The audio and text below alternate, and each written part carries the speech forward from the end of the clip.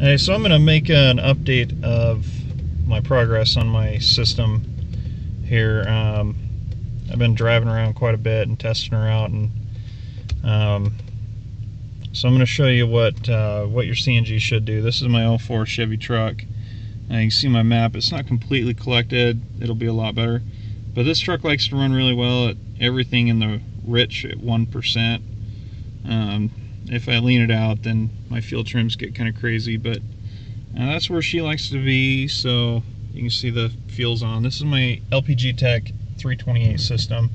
I'm going to show you what RPM you should be able to hit on a CNG system.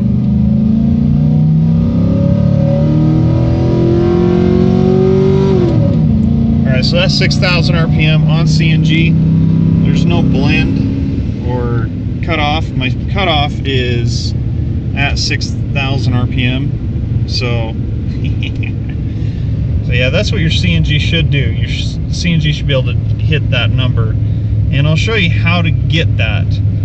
If you buy a normal injector rail and just slap it on, if you're buying any kind of injection parts from any stores or online people, or you take it in to somebody, the only way to get 6,000 RPM on CNG is by having 10 centimeter fuel lines.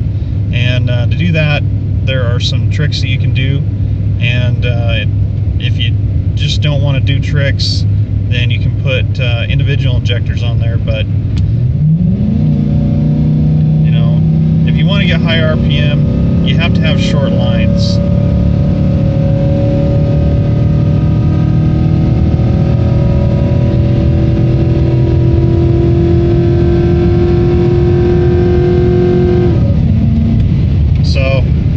I'll show you what I did in the little next part. So I'll cut off now, but yeah, that's CNG the whole